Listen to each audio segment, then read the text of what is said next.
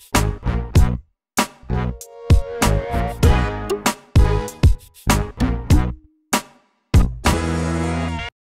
everybody, it's Thomas here from Thomas Fitzgerald Photography, and in this video what I wanted to do is give you a quick look at the new texture slider in Lightroom 8.3 and the corresponding versions of Lightroom Desktop and Lightroom Mobile.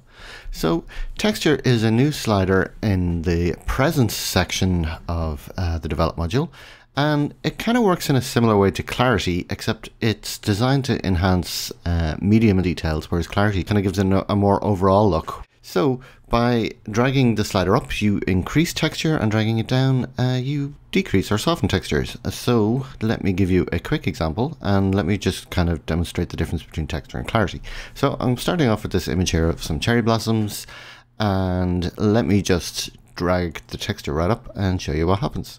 So as you can see, it's adding detail into the cherry blossoms themselves, as well as the bricks in the background. So if I drag this back down, or put this back to 0, so there we are at 0. And if we want to compare this to clarity, you can see clarity is giving an overall look, and it's kind of, it's burning out the sky, and it's making it not very nice, whereas texture is kind of just focused on the smaller details in the image. Now you can obviously drag this too high as well, so if I bring this all the way up to 100, you can see it's overdoing the effect. You can, however, you can also paint it in, so it's available on all of the selective adjustments. So let me just bring up the brush here, and I'll just do a very quick brush over this, and then we can increase the texture here as well. Now, as well as increasing it, you can also decrease it, and this creates a softening effect. They recommend that you can use this for skin softening. I don't have any portrait images, so I can't really demonstrate that. So it's kind of suited to architectural images and landscape images and things with a lot of fine detail in it that you want to bring up, where clarity might not normally do it. So let me use this image as an example. And let me also show you one of the other new features is that they have enhanced the automatic function. So if I just click on auto here, so this should give us a good starting point, and yep, that's pretty good. The old version, I found it used to lower the contrast too much, whereas this new version, the contrast seems to be better to what I would normally do if I was processing the image from scratch. So again, auto is generally just kind of a starting point, and it's improved, but obviously that's subjective. Anyway, back to texture.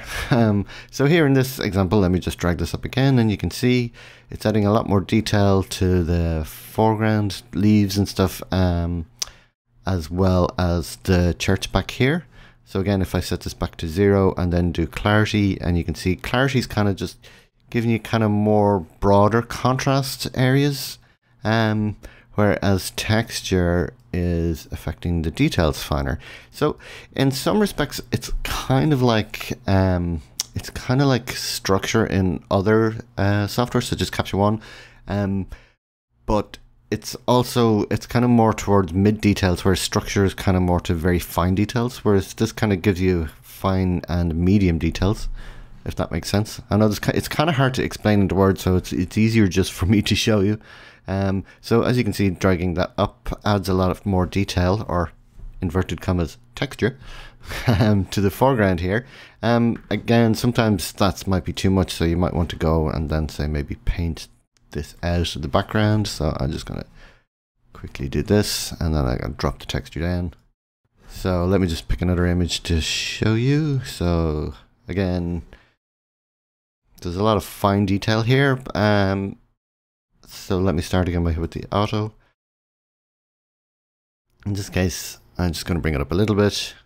So it's one of those things that can be quite easily overdone, although this image can kind of handle a lot. And again, you can actually combine it with clarity, obviously, to create quite a strong effect. So there's before and there's after.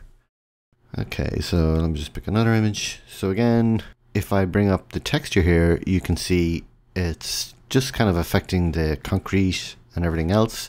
Whereas if I bring up clarity, you can see it's having a more broad effect over the whole image. And again, if you're doing this properly, you'd probably combine the two. The one of the things I've found is that if you do it too much, it will give you kind of a HDR effect almost. So you do need to be careful with it. Okay, and then for something like this, it's actually good for bringing up the details in kind of things like feathers and stuff. So if I bring the texture up here, you can see it's bringing out a lot of detail. Now again, it's affecting the background as well, so you probably don't want that. So again, this is another case of where you would probably use it as a brush. And again, it's been set to negative. So I'm just going to just very quickly brush over this. And again, we can bring the texture up. And you can see it's adding a lot more detail to there. It's kind of like if you were to use sharpening with a kind of a medium to large radius. Again, that's kind of getting into the technicalities of it.